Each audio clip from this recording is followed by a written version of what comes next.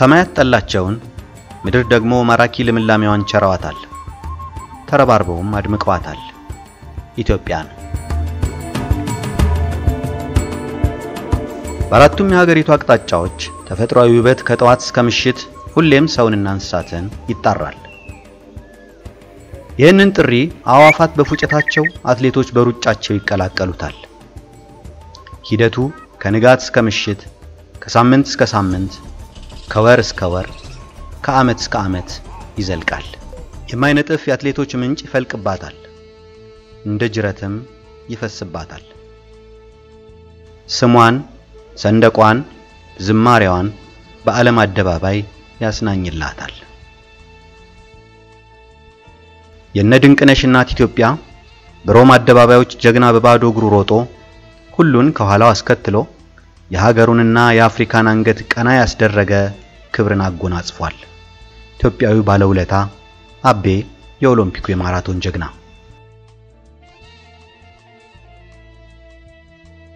እንዲህ እያለ በርካታ የውጣ ውረድ ታሪክ ባለቤት የሆነው አትሌቲክሳችን እነማሞ ወልዴን ቶለሳ ቆቱን ምሩጽ ይፍጠርን መሐመድ ከድርን ዮሐንስ መሐመድን ንጉሴ ሮባንና ደራርቱ ቱሉን ጌጤ ዋሚን ኃይሌ ገብረስላሴን ቀነኒሳ በቀለን ጥሩነሽ ዲባባን መሰረት ደፋርን ስለሺ ስህንን ገዛኸኝ አበራን አልማዝ አያናን አጎስ ገብረ ህይወትን ገንዘቤ ዲባባን ማሪ ዲባባን ቲኪ ገላን መሐመድ አማንን እና የመሳሰሉትን አፍርቷል የኢትዮጵያ አትሌቲክስ በድል ታሪኮች ብቻ ሳይሆን መሪያ አግኝቶ ስፖርቱም እንደ ተቋም በአመራር መስመር ውስጥ ገብቶ ጉዞ የጀመረበት የታሪክ ምዕራፍ ሲገለጥ ግን ከብዙ ድሎች ጀርባ በብዙ አባጣ ጎርባጣ ማነቆችና ስር በሰደዱ የአሰራር ብልሽቶች ወጥነት በሌለው የስልጠናና የውድድር ሂደት የውጭ ጉዞና የንብረት አስተዳደር ጉድለቶች ተተብትቦ መቆየቱ የታሪኩ አንዱና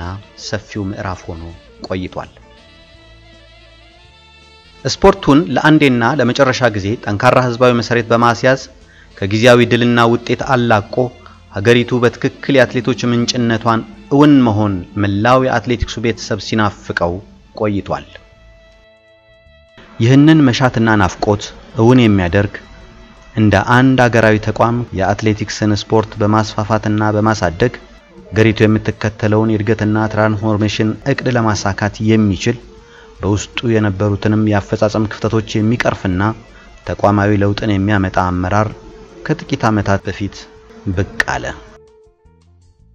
ህዳር ወር 2005 ዓመተ ምህረት ቦታው ባህር ዳር አቫንቲ ብሉ ናይል ሆቴል 16ኛው የኢትዮጵያ አትሌቲክስ ፌዴሬሽን መደበኛ ጠቅላላ ጉባኤ ድምተኞች ተገኝተዋል በእነዚህ ቀናት ቀጣዩን የኢትዮጵያ አትሌቲክስ ፌዴሬሽን የሥራ አስፈጻሚ ኮሚቴ አባላት ለመምረጥ የተካሄደው ምርጫ ተጠናቆ አዲሱ ኮሚቴ ወንበሩን ሲረከብ ለዘመናት ህዝባችን የናፈቀውን ለውጥ በአትሌቲክስ የታሪክ ጉዞ ያመጣል ብሎ የጠበቀ ብዙም አልነበረም ካሉን አንጋፋ አደረጃጀቶች ውስጥ በሀገራችን የአትሌቲክስ ስፖርትን የሚመራው የኢትዮጵያ አትሌቲክስ ፌዴሬሽን ተጠቃሽ ነው የኢትዮጵያ አትሌቲክስ ፌዴሬሽን ጠቅላላ ጉባኤ ባለፈው ዓመት አዲሱ የሥራ አስፈጻሚ አካል የሰየመ ሲሆን ይህ የሥራ አስፈጻሚ ኮሚቴ በዛሬው ዕለት የሚጀምረው 17ኛው መደበኛ ጠቅላላ ጉባኤ ማካሄድ ባለፈው በጀት ዓመት ሀገራችን በዓለም አትሌቲክስ ሻምፒዮና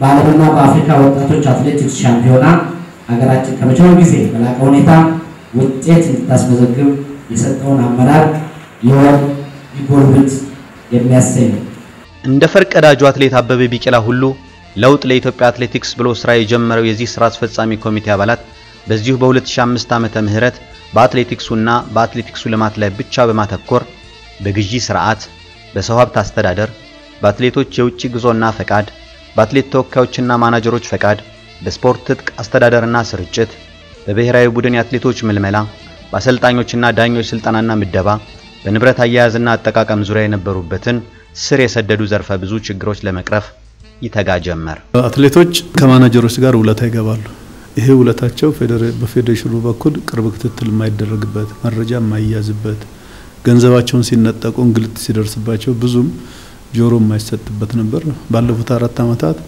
ከ6 እስከ 7 ሚሊዮን ብር ሊደርስ የሚችል ገንዘባቸውን ከማናጀሮች ጋር ከወኪሎቻቸው ጋር በመነጋገር በመደራደር አንዳንዴም ጠንከር ያለ አቋም በመያዝ አትሌቶቻችን ገንዘባቸውን እንዲያገኙ ያደረግንበት ሁኔታ አለ።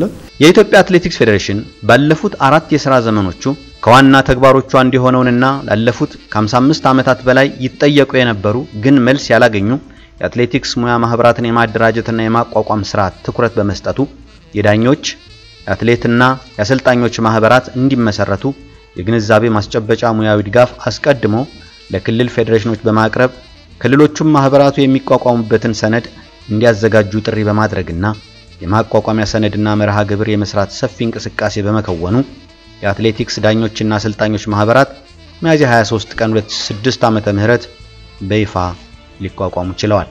በሌላ በኩል ደግሞ ዲሞክራሲያዊ በሆነ መንገድ መንግስት ያስቀመጠው የክልሎች አደረጃጀት ፌደራላዊ አደረጃጀት አይነካም። በቃ ይሄ ዓለም አቀፍ የስፖርት ማህበራትም ይከተሉታል። ማህበራትም ይደራጁ ምንም ነገር ይደራጅ ፌደራላዊ አወቃቀሩን ተከትሎ መደራጀት ግዴታው ነው። ቀጥሎም የኢትዮጵያ አትሌቶች ማህበር በ2007 ዓመተ ምህረት ከመቋቋሙ በተጨማሪ ፌዴሬሽኑ እነዚህን የሙያ ማህበራት ለማደራጀት ቢሮና የቢሮ ቁሳቁስ በማሟላትና ለዳኞች አሰልጣኞችና አትሌቶች ማህበራት ለእያንዳንዳቸው የ100,000 ብር ድጋፍ በማድረግ የሙያ ማህበራቱ ለአትሌቲክሱ ስፖርት እድገት የበኩላቸውን ሚና እንዲወጡ መንገድ መጥረግ ችሏል። እንግዲህ የማንን ለመግለጽ እኔ ብዙም አልችልም ስለሰጠኝ ብቻ አድርጉ ነው እንጂ የማን ይሄን መስላል ምረጡልን ያገለግለናል ይሰራልናል ነው። ትልቁ ነገር ለአመራር ይሆናል ብለን የመረጥነው አትሌት ስለሆነ አሁንም በስሩ ትልቅ የሆኑ ድርጅቶች አሉት። የሚመራውን በበላይነት እንደ ስራ አስኪያጅ ሆኖ በበላይነት የሚመራው ራሱ ነው፣ የራሱ ድርጅት ነው። ይሄን ስራ አስፈጻሚነት በበላይነት በትልቅ ደረጃ ይመራል ብዬ እገምታለሁ። እንግዲህ ማርቆስ ገነቴ ማለት እንግዲህ ለማንም የተሰወረ አይደለም፣ ሁላችሁም ታውቃላችሁ ብዬ ነው የማስበው። በዚህም መንገድ የኢትዮጵያ አትሌቶች ማህበር የራሱን የሥራ አስፈጻሚ ኮሚቴ በመምረጥና የማህበሩን ፕሬዝዳንት በመሰየም ከተቋቋመበት 2007 ዓ.ም ጀምሮ አትሌቲክስን በሚመለከቱ ጉዳዮች ቀጥታ በመሳተፍ በይገባኛል ስሜት ከማንም ወገን ተጽዕኖ ነፃ በመሆን የወከላቸውን አትሌቶች ድምጽ እያሰማ ይገኛል። ታዋቂ አትሌቶች ወደ ሥራ አስፈጻሚ ውስጥ ሙሉ ለሙሉ እንዲገቡ አንፈልግም፣ ግን የተወሰነ እንዲገቡ እንፈልጋለን። ትግላችንም ይሄ ነው። ስርዓቱና ህጉ በሚፈቅደው መሰረት ለምሳሌ ለሚቀጥለው ክልሎች የየራሳቸውን እጩ ያቀርባሉ። እዛ ላይ የምንችለውን እየሞከርን ነው። ማህበራትን ከመደገፍና ከማደራጀት በተጨማሪ የኢትዮጵያ አትሌቲክስ ፌዴሬሽን ባለፉት ዓመታት የ11ዱንም ክልሎችና ከተማ አስተዳደሮች አትሌቲክስ ፌዴሬሽኖች በማጠናከር ለሁሉም ፌዴሬሽኖች የጸሐፊዎችን ደሞዝ ከመክፈል ባሻገር ለክልሎችና ከተማ አስተዳደሮች ታዳጊ ፕሮጀክቶች ለአራቱ የአትሌቲክስ ማሰልጠኛ ማዕከላት የትጥቅና የሙያ ድጋፍ ሲያደርግ ቆይቷል። በተጨማሪም እነዚህ አትሌቲክስ ማሰልጠኛ ማዕከላት የውስጥ ፋሲሊቲዎቻቸው እንዲሟሉላቸው ለማድረግ በበጎ አድራጎት ድርጅቶች ኤጀንሲ አማካኝነት ከተገኘው 9 ሚሊዮን ብር ገቢ ለእያንዳንዳቸው የብር 2,225,000 የገንዘብ ድጋፍ እንዲሁም ለእያንዳንዱ ማዕከል 300,000 ብር ፈሰስ ያደርጋል። ሁለት መሰረታዊ ነገሮችን በዚህ አጋጣሚ አደራላችኋለሁ።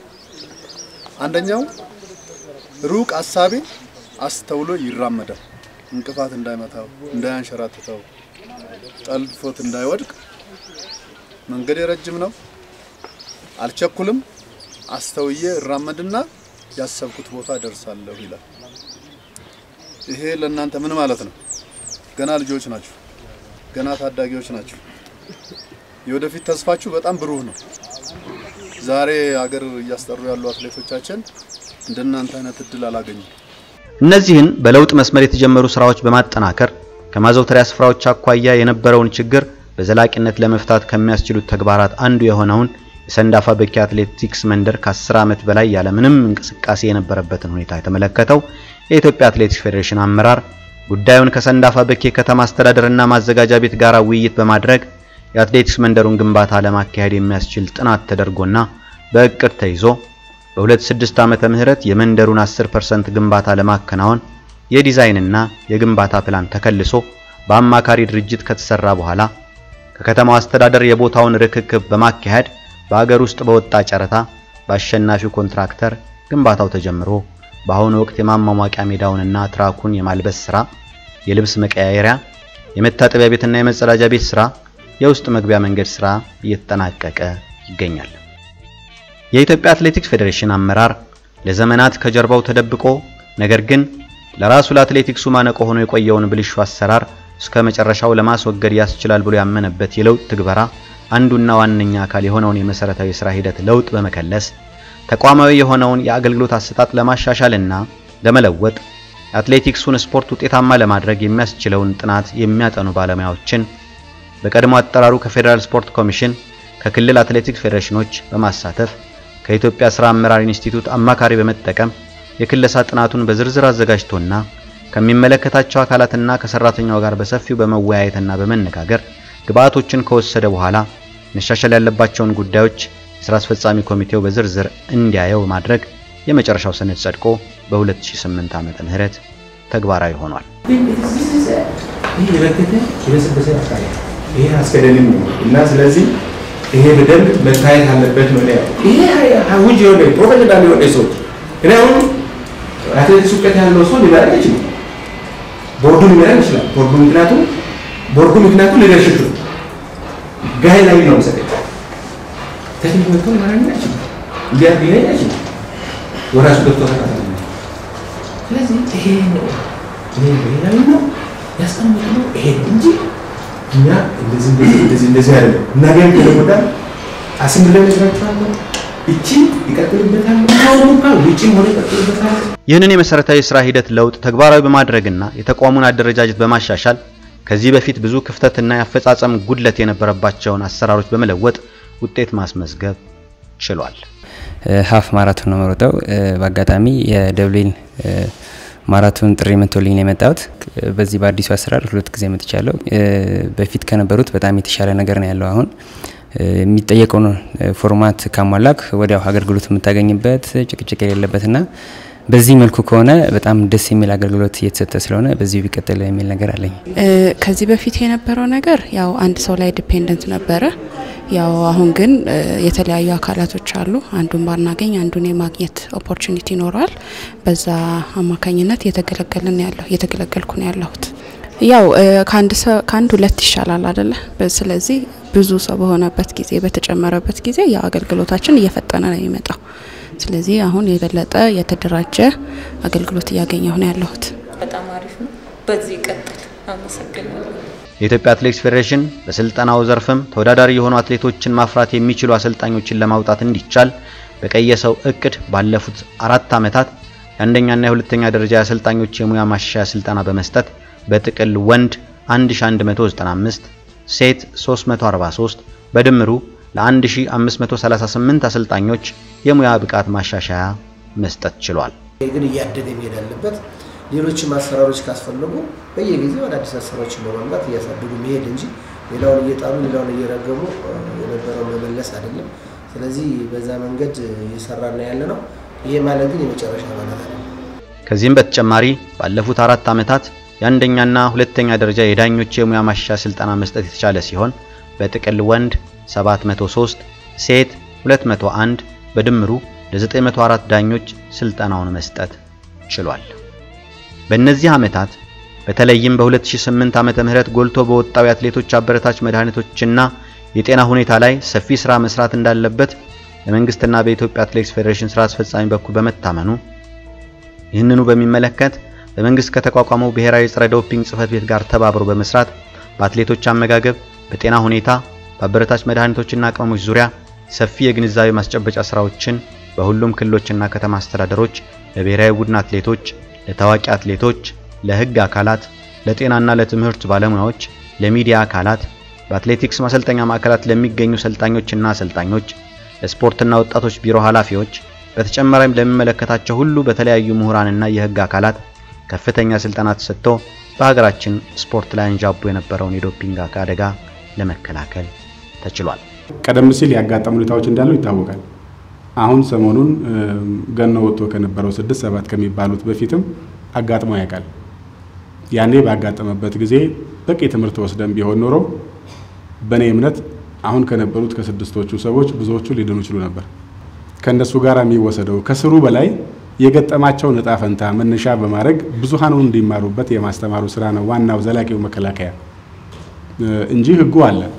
ህጉ ጠንከር ያለ የሀገራችን አዋጅም ሆኖ ወጥቷል። ጠንከር ያሉ የቅጣት አማራጮችን ያስቀምጣል። የኢትዮጵያ አትሌቲክስ ፌዴሬሽን ዓመታዊ የውድድር ካላንደሩን በመከተል የሚያካሂዳቸውን የሀገር ውስጥ ውድድሮች ላለፉት 4 ዓመታት በሚገባ ሲያከናውን የቆየ ሲሆን ከዓመት ወደ ዓመት ውድድሮችን በማስፋት የተሳታፊ አትሌቶችን ቁጥር በማሳደግ በየውድድሩ የሚሰጡ የገንዘብና የአይነት ሽልማቶችን መጠንና አይነት በመጨመር በተሻለ ሁኔታ ውድድሮችን መርቷል። በሀገር ውስጥ የሚካሄዱ ውድድሮች ከሚኖራቸው ጠቀሜታ አኳያ ለአትሌቶች ውድድርን መፍጠር፣ ተተኪዎችን ማፍራት፣ ለአህጉርና ዓለም አቀፍ ውድድሮች ውጤታማ አትሌቶችን መቅረጽ የሚሉት ዋና ዋናዎቹ ናቸው። በተለይም አትሌቲክስ የህዝብ ከመሆኑ አንጻር ህዝባዊ ሩጫዎችን በማዘጋጀት ህብረተሰቡን ተሳታፊ ማድረግ ለስፖርት ልማት የሚያበረክተው ድርሻ ጉልህ በመሆኑ ፌዴሬሽኑ በተጠናቀቀው የበጀት ዓመት በሐዋሳ ከተማ የ10 ኪሎ ሜትር ሩጫ ከ33ኛው የሻምበል አበበ ቢቂላ ማራቶን ውድድር ጋር አብሮ በማሰናዳት ቁጥሩ ወደ 3000 የሚጠጋ ህዝብ ተሳታፊ ማድረግ ተችሏል።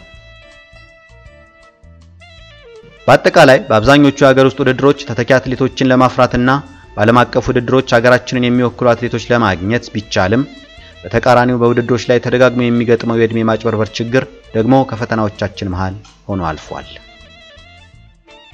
በአህጉርና በዓለም አቀፍ ውድድሮች ላይ በስፋት የተሳተፍንባቸውን ዓመታት ከማሳለፋችን አኳያ የኢትዮጵያ አትሌቲክስ ፌዴሬሽን ከ2005 እስከ 2008 ዓመተ ምህረት በነበሩት ጊዜያት በዓለም አትሌቲክስ ሻምፒዮና፣ በዓለም ወጣቶች አትሌቲክስ ሻምፒዮና፣ በዓለም አገር አቋራጭ ሻምፒዮና፣ በዓለም የቤት ውስጥ ውድድር፣ በመላ አፍሪካ ጨዋታ፣ በአፍሪካ ሀገር አቋራጭ ውድድርና በመሳሰሉት ላይ እስከ ኦሎምፒክ ድረስ በመሳተፍ ከፍተኛ ድሎችን ለማስመዝገብ ችሏል። በተለይም ሀገራችን ኢትዮጵያ በ2007 ዓመተ ምህረት ባስተናገደችው 12ኛ አፍሪካ ወጣቶች አትሌቲክስ ሻምፒዮና ባለፉት 4 ዓመታት በአገር ውስጥ ከተደረጉ ውድድሮች የጎላና ሀገራችን ኢትዮጵያ በልማቱም ሆነ በዲፕሎማሲው መስክ በአፍሪካ ሀገራት መካከል ያላትን ትልቅ ድርሻና የህዝቦቿን በመከባበር ላይ የተመሰረተ ሰላማዊ ግንኙነትና እንግዳ ተቀባይነት ለዓለም ያስመሰከረ እንዲሆን የኢትዮጵያ መንግስትና የኢትዮጵያ አትሌቲክስ ፌዴሬሽን የሰሩት ስራ በውድድሩና በ11ኛው የሲኤኤ ኮንግረስ ላይ ለመካፈል ከተለያዩ ሀገራት በመጡ የስፖርት ልዑካን አመራሮችና የሚዲያ ተቋማት ዘንድ ከፍተኛ አድናቆትን ያተረፈ ነበር። በእነዚህ ዓመታት ከተካፈልንባቸው በዛ ያሉ ዓለም አቀፍ ውድድሮች መካከል ለአብነት ለመጥቀስ 14ኛው የሞስኮ የዓለም ሻምፒዮና አንዱ ሲሆን በዚህም ለኢትዮጵያ ከፍተኛ ድል በማስመዝገብ የሀገራችንን ሰንደቅ ዓላማ ከፍ አድርጎ ማውለብለብ የተቻለበትን 3 የወርቅ 3 የብርና 4 የነሐስ ሜዳሊያዎችን በማምጣት ከዓለም 6ኛ ደረጃን መያዝ ተችሏል። በ2007 ዓመተ ምህረት በ15ኛው የቤጂንግ የዓለም አትሌቲክስ ሻምፒዮና ለ3 ወርቅ 3 ብርና 2 የነሐስ ሜዳሊያዎች ሌላ ውጤታማ ድል መመዝገቡና ከዓለም 5ኛ ሆነን ማጠናቀቃችን ባለፉት ዓመታት በለውጥ ጉዞ ከፌዴሬሽኑ ራዕይ አኳያ የተሰሩ የአትሌቲክስ ስራዎች ውጤታማ እንደነበሩ ያስመሰከረ ነበር። ከዚህም በተጨማሪ የኢትዮጵያ አትሌቲክስ ፌዴሬሽን ከስፖንሰሮች በተለይም ከአዲዳስ ካምፓኒ የሚያገኘውን የገንዘብና የትጥቅ ድጋፍ ከዓመት ወደ ዓመት እንዲሻሻል ተግቶ በመስራት በአሁኑ ጊዜ ከካምፓኒው የሚገኘውን ገንዘብ በዓመት ወደ 34,203,802 ብር እና በዓለም አቀፍ ውድድሮች ከሚመዘገብ ውጤት ሽልማት ደግሞ 2,909,712 ብር ማድረስ ተችሏል። እንዲሁም ፌዴሬሽኑ የራሱ ንብረት ከሆነውና ዋናው ጽሕፈት ቤት ከሚገኝበት ባለ 6 ፎቅ ህንጻ ኪራይ የሚያገኘውን ገቢ ህንጻውን በአዲስ መልክ በማስለካትና የአካባቢ ዋጋ በማስጠናት በዓመት ወደ 6.2 ሚሊዮን ብር ለማሳደግ ሲቻል ከዚህ በፊት ይገኝ ከነበረው የ2.9 ሚሊዮን ብር ልዩነት ታይቶበታል። በተጨማሪም በስሩ የሚተዳደረውን የብሔራዊ ሆቴል አሰራር በመቀየርና በማሻሻል ለሆቴሉ ማስተዳደር አዲስ ስራ አስኪያጅ በመቅጠር እንዲሁም ሆቴሉን በዘመናዊ መልክ ለማደስ ከ7 ሚሊዮን ብር በላይ በመመጀት የተቀላጠፈና ምቹ አገልግሎት እንዲሰጥ ተደርጓል። የኢትዮጵያ አትሌቲክስ ፌዴሬሽን ባለፉት 4 ዓመታት ጥሩ የኮሙኒኬሽን ስራ መስራት በመቻሉ ለሀገር ውስጥም ሆነ ለውጭ ውድድሮች አስፈላጊውን ጋዜጣዊ መግለጫ በመስጠት ለዓለም አቀፍ ውድድሮች ሽኝትና የአቀባበል ስነ ስርዓቶችን በማዘጋጀት ውጤታማ ለመሆኑ አትሌቶችና ልዑካን የማበረታቻ ሽልማት ፕሮግራም በማመቻቸት በወቅታዊ ጉዳዮች ላይ ትክክለኛውን መረጃ ለህብረተሰቡ በማድረስ ተንቀሳቅሷል። ከዚህም ጎን ፌዴሬሽኑ በየዓመቱ በሚያካሄዳቸው መደበኛ ጠቅላላ ጉባኤዎቹ ላይ የየዓመቱን የሥራ አፈጻጸም የሚያሳዩ ዘጋቢ ፊልሞችን በማዘጋጀትና ለጉባኤው በማሳየት ላለፉት 3 ዓመታት መረጃ በአግባቡ የተዘገበ ሲሆን የፎቶግራፍ ኤግዚቢሽኖችንም በማዘጋጀት ለህብረተሰቡ አትሌቲክሱ ስለደረሰበት ደረጃ ማስተዋወቅ ተችሏል። በአመቱ መጨረሻ በተካሄደው 31ኛ የሪዮ ኦሎምፒክ ላይ ተሳትፈን ከዓለም 9ኛ ከአፍሪካ ደግሞ 3ኛ በመሆን በአንድ ወርቅ በሁለት ብርና በ5 ነሐስ ሜዳሊያዎች ስናጠናቀቅ ውጤታችን ከወርቅ አንጻር ብቻ ካልታየ በስተቀር ዘመናዊ አትሌቲክስ ስፖርት ጥሩ እንደነበር ነገር ግን ለወደፊቱ የተሻለ ለመስራት እንደሚገባን አመላክቶን አልፏል። የኢፌድሪ መንግስት በ31ኛው የሪዮ ኦሎምፒክ ይህንን ድል ላስመዘገቡ አትሌቶች፣ አሰልጣኞችና የቡድን መሪዎች እንዲሁም ልኡካን የማበረታቻ ሽልማት መስከረም 19 ቀን 2009 ዓ.ም በብሔራዊ ቤተ መንግስት በተከናወነ ስነ ስርዓት አበርክቷል።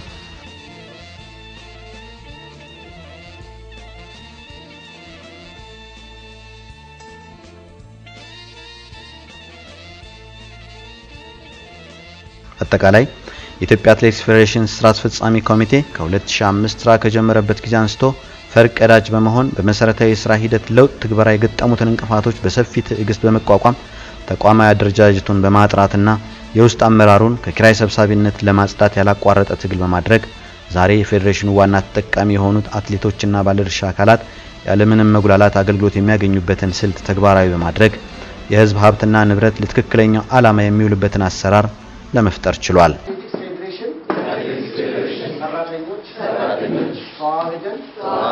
ተግባብተን የሚጠበቀውን የአትሌቲክስ ስፖርት ህዳሴ ለማረጋገጥ ለመፈጸም ቃል እንገባለን።